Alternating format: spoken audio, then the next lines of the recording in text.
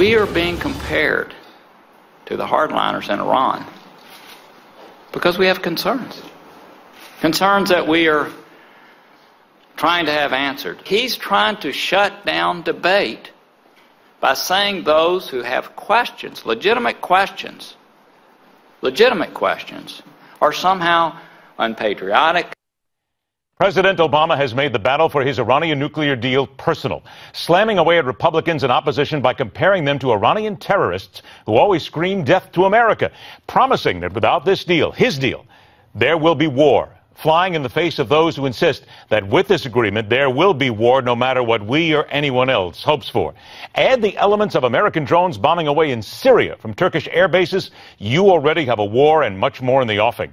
Let's welcome back the former CIA operative who has spent more than 20 years digging intelligence dirt in the Middle East and Latin America, Gary Berntsen, joined by Director of the National Security Program at the Bipartisan Policy Center, Blaise Misztal. Gentlemen, thank you so much for joining us today. We appreciate your time.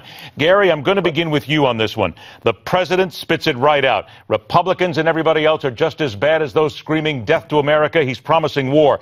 Wait a minute. It would seem that we've got war on the doorstep no matter what we do at this time. It's clearly not helpful, his statements. Republicans are concerned that the Iranians will abide by the agreement. The president and his team worked very hard to put agreement together, and there are legitimate concerns. Will the Iranians fess up to the military advancements that they've made? Are there holes in the agreement? Because there's lots of discussion about, being able to have, having individuals there, inspectors on scene. But did anyone ever think about the fact that the Iranians will go to North Korea and develop programs in Pyongyang side by side with the North Koreans?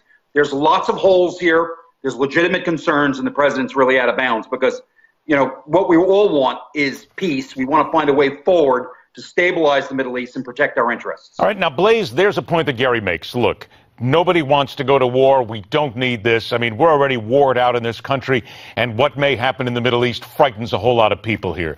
But isn't there something better that we can do instead of being pushed to the wall by the mullahs, by the Ayatollah, and basically bowing down to them and handing them the cash? Look, I think both sides are getting this debate a little bit wrong. The president comparing critics of the deal to Iranian hardliners or saying that anybody who doubts the deal is like those who supported the Iraq war is misleading and I think unproductive. And this debate about whether we could get a better deal is a bit of a counterfactual. Could there have been a better deal? Could we have done more to get a better deal? It's very likely. Congress wanted more sanctions. There was the possibility of more coercive diplomacy being used to get a better deal. But the fact of the matter is that this is the deal the president has negotiated, and he's basically told us he's not going to go back and ask for something better. He's not going to try to hold our allies together and keep sanctions off Iran. He's going to let this deal go forward and sanctions get lifted, regardless of what happens in Congress. But I hear. So the question is.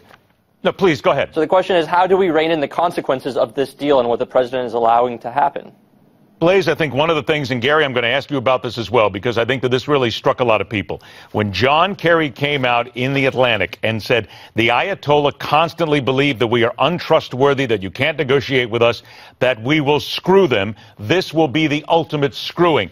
Blaise, I'll tell you what, when John Kerry talks about the risk of Congress screwing the Ayatollah, nobody here in America wants to hear that. I mean, come on, you're telling us that we're going to get in trouble screwing the guy who basically has said to America, hey, look, death to you, we'll bring out the bombs in the war whenever we can. It just seems to me that Kerry is driving this rhetoric to a new level with that. I think it definitely seems that the president is doing more to try to keep the Iranians happy with this deal than really address the domestic debate at this point. Look, we've known that Congress is going to vote on this deal for the better part of 3 months at this point. It's always been clear that that would be part of the process. The Iranians have known it. There's, I don't think there's any sort of deceit going forward by saying Congress gets a chance to either approve or disapprove of this deal.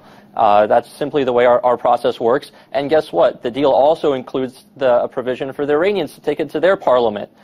So, if that democracy, the great democracy that is Iran, gets to vote on it, I think it's only fair for the president and his administration to let us do so as well. Gary, right to you on this one, too. I'll tell you, I was shocked. I wanted to get your opinion. I think that Secretary Kerry fails to understand history.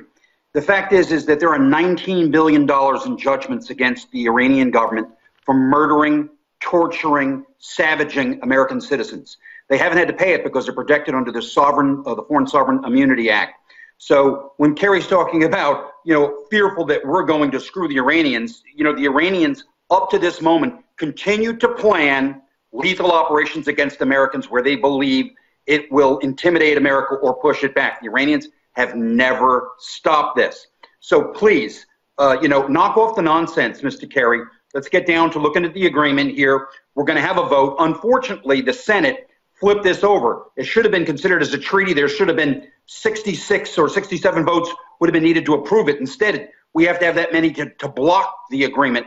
The Senate didn't set this up very well. All right, couple of minutes we have left here. Blaise, let me come to you on the secondary issue that I mentioned as well. There was a U.S. armed drone that bombed a target in ISIS-controlled northern Syria. It took off from Turkish territory. It would seem to me and many other people that, look, we already are at war, and this is another necessary escalation in going after ISIS. Would you agree? I certainly would. I think the shame is that it's taken us almost a year to get access to Turkish bases, even though Turkey is a NATO ally. But they've been far more interested in prosecuting the Kurds in Syria and actually helping some of the extremists in Syria than teaming up with their treaty allies to go after ISIS. Ironically enough, ISIS is the one area where U.S. and Iran find themselves on the same side. But throughout the Middle East, we see conflicts that are being funded, supported, and fueled by Iran, whether it's supporting the Assad regime in Syria, Hamas or Hezbollah, or the Houthi rebels in Yemen. And so, we are at least at arm's length engaged in conflicts with Iran already, and figuring out how we're going to try to contain those as this deal goes forward is going to be a big challenge. And Gary, if you add to that now the U.S. Navy is not going to have an aircraft carrier in the Persian Gulf for much of the fall season because they've been on station for so long now, they have to actually come in for maintenance. Look, we've got Iran sitting on the stage right now getting ready for us, it would seem. Now we have the Turks getting involved with ISIS in Syria, and not to have an aircraft carrier there. Gary, I know that some people will say it's no big deal, but isn't this huge? You always want to have that capacity in the Persian Gulf. The fact, though, that Incirlik has been opened in southern Turkey and it gives us greater hover time over ISIS targets is a great improvement in the tactical situation in terms of us fighting ISIS.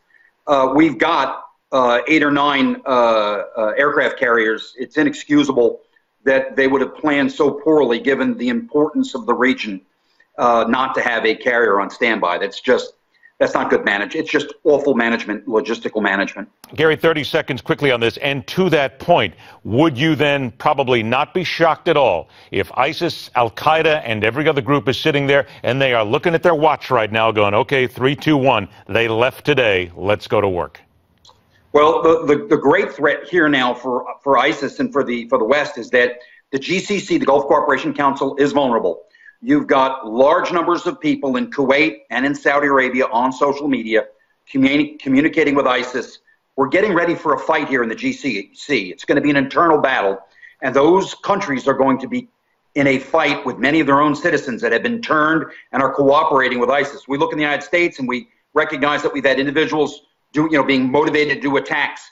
The problem in the Gulf Cooperation Council in the Persian Gulf is much greater. Blaise, 20 seconds to you quickly. Do you also fear that they're just sitting there now waiting?